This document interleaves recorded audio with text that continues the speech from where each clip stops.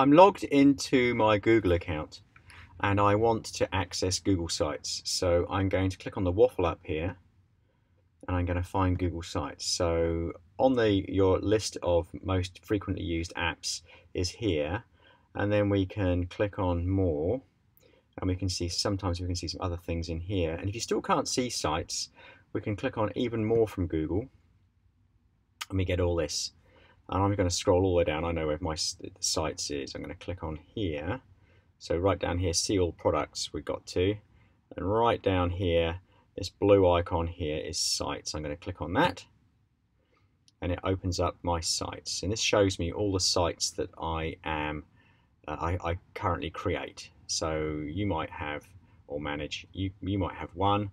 As you can see, I've got plenty here.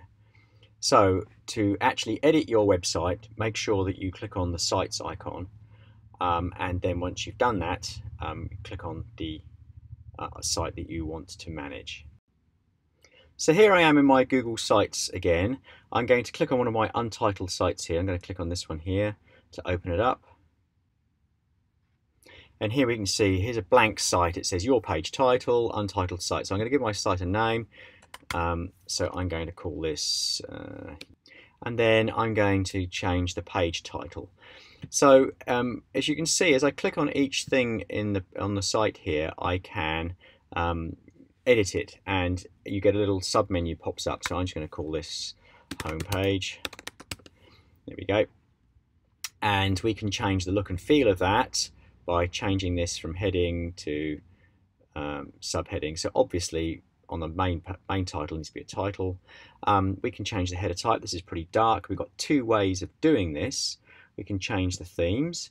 Now there are 5 simple, is it 5? Yeah, 6 simple themes here that you can click on. I've chosen simple, that's the default one.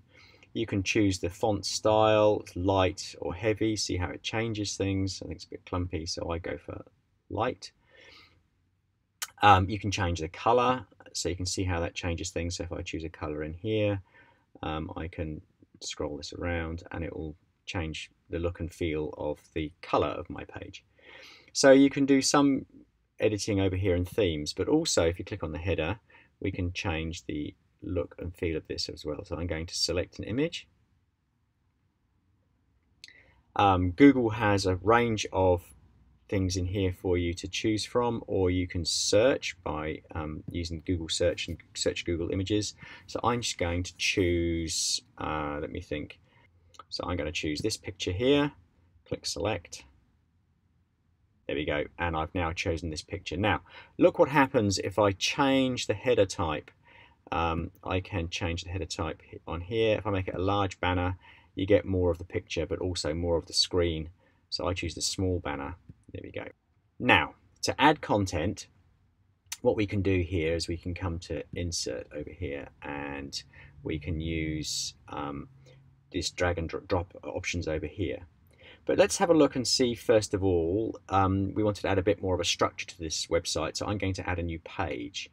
First thing I'm going to do is come down to the bottom here and the bottom left right hand corner, and I'm going to click on add a new page. Give your page a name, so I'm going to call this, let's call it term 1. Now as you start creating new pages, can you see how now we've got this navigation bar becomes active and the home page is come up and term 1's being created in the style that we wanted to, and term 1's over here. So let's say for example you wanted to have a sub page below term 1. We can click on the home page, create a page icon here, and I'm going to call this literacy and click done. And by default it will be that same style that we've already looked at, and on the side here it comes up with the list. And so now we've got term 1 and literacy, but I actually want literacy to be under term 1. So to do that, I can click on my literacy page and I can click and drag it so as it sits over the top of term 1 like that. So the term 1 goes blue and let go, and now it's a sub page. And so it's gone from the navigation bar here, but it's a sub page of term 1. There you go. So if I now click on here, I've now got literacy and numeracy. That's what I wanted. Okay, that's pages. So If I make a mistake, I can drag that out and say if I wanted numeracy to have its page of all of its own, I can just drag it all the way up to home. In fact, I can just drag it so it's between home and another page, and then numeracy has its own page up here. Again, if that's a mistake and you want it back into term 1, you just drag numeracy into, so term 1's highlighted all the way around, and it will be a sub-page again. Okay, and just to show how to make numeracy a sub-page of literacy, you drag it over that. And so you have term 1, and you see on literacy you've got a new sub-page here. Again, we don't want that. We want it to be in term 1. So that's how you move pages around and navigate them. So let's come back to home. So here I am back on my home page again, and now we're going to look at how to add content. Now there's several ways of actually adding content to a Google site. The first thing to note is if you double click, you get this this button come up. I mean, there's different ways that we can add content. So just create a text box. Click on text, and it creates this movable block, which you can see with these little drag handles here. I can move things around, so it doesn't really matter where these things get created or if they get created in the wrong place. They're very easy to move. So let's make this a heading. So let's talk about this. Let's just call it heading. And so I'm going to change that from normal text to heading. And then on the left-hand side here, you can see that there's some options. I can delete it, I can duplicate it, which is very useful later on, and I can organize things. So I'm going to use the emphasis option. Remember I set green as my title, so I actually don't like that green, so I'm going to come back to my themes here, and I'm going to come back to simple. I quite like this version here.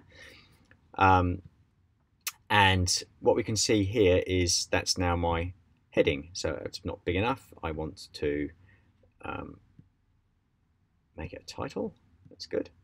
And I've got these options in here. I can add a link if I wanted to. I can change the layout. I can put it in the center. So you've got very simple tools to actually make this quite easy to add and manipulate your page. So let's have a look at something else. I'm going to hit the double tap again, and I'm going to add some text again. And this time I'm just going to put some text in, so I'm just going to bang the keyboard. But I've got these drag bars now. I can move these around, and in the background you can see there's these column sort of and gutters. So we can actually, if we wanted to, make these 2 columns. So I double click again. There's my text, and now I can add some more text, or I can add an image. So let's add an image, and let's search for let's take this picture here, click select. Now I'm adding this picture to my block of text here, and I can resize it, move things around. So I can put this underneath if I wanted to. Actually put it inside, which is a bit of a pain. So I'm going to click on the picture and move it out. So I want to put it over here to the right. I'm going to drag the text out now. So now can you see how I can move things around? I can move everything within this block here. So I can continue editing my text in here.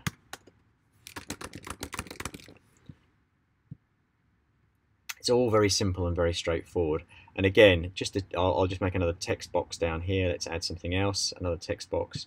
Let's add some content from here. So let's, and I want to make this a heading. And again, it keeps in theme. I can add more content and decide this time I want to add a picture. So I'm going to double tap inside my text box. I'm going to select an image.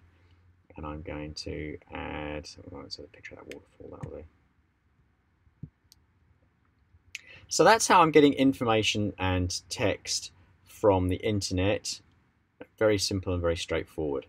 Now let's look at adding content from your Google Drive. So let's just first of all show you how easy it is to move this stuff around. Let's just drag this to here. So let's just say, for example, I put this the wrong way around. I wanted to change positions here.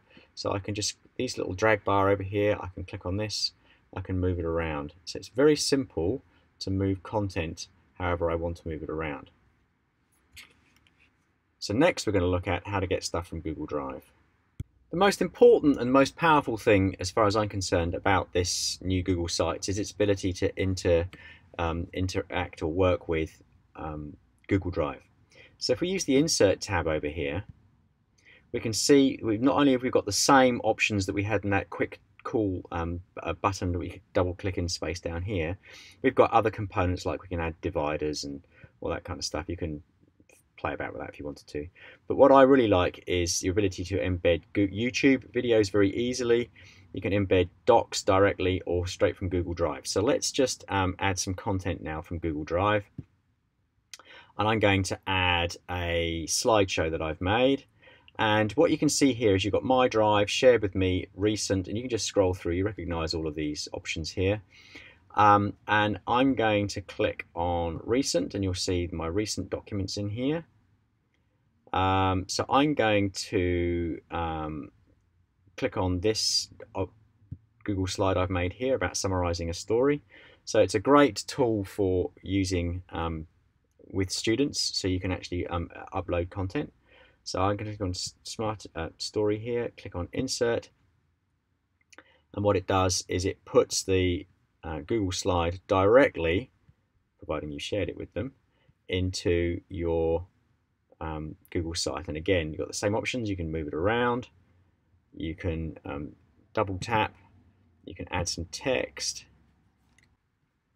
you can make things bigger if you wish to. So we can click on this, we can drag it, make it bigger, and it just automatically resizes things. Click on this, resizes this. And so it's very simple and very easy for you to add content from your own Google Drive, from your own docs, etc., etc. And finally, let's have a quick look at YouTube. If you want to add a YouTube video. Okay, so here's a tutorial on how to use Google Slides. I'm going to click on this one here, click select, it's grabbed my video, and it's going to insert it as a YouTube video into this site here, looking really good. And so, very simply, that's how you create and organize and edit the layout of a website using Google Sites. If you wanted to move things around, it's very simple for you to do that. As you can see, just drag things around, very simple. And the last thing you need to know is you need to publish it. At the moment, everything I've done is completely invisible to anybody else except me. Finally, to publish it, I need to click on Publish. So, publish to the web, give it a web address, okay, YouTube tutorial.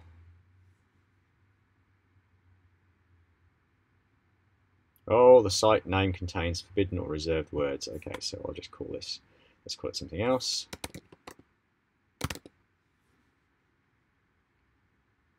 That's all good. Who can view my site? Anyone can manage. Click Publish. Now, that site is now going live to the internet. And every time you make an update, any update to your Google site, you have to click the Publish button. But you'll notice that your website's already been published. So you'll have this little drop-down box at the end of it. So again, once you've made any changes, those changes aren't live until you publish.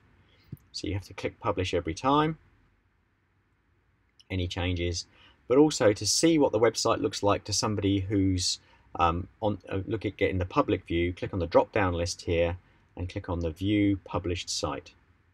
And here we go. This is what the site looks like to a person who is on the internet but can't edit your page. Now, the thing you need to know about Google Sites is they are adaptive. So if we look at this as if it was, and resize it as if this was a browser for a phone, that's what your page would look like in terms of, so it stacks it. So it's what you see is adaptive. It fits and changes to the screen size. So can you see how my picture, so if this is about the size of a tablet, this is what it might look like on a tablet. So you can see my picture has been kind of scrunched up. And if we look at something, so we look at it on a tablet but in portrait mode, again we get everything. So it's a completely adaptive website. It's a really good thing. So it means that your your audience, doesn't matter what device they're on, Google will reshape your website and move things around to ensure that everybody can see what is needed to be seen. And so that really concludes how to create or manage or add content to your Google site. And if you have any questions, please do ask in the comments.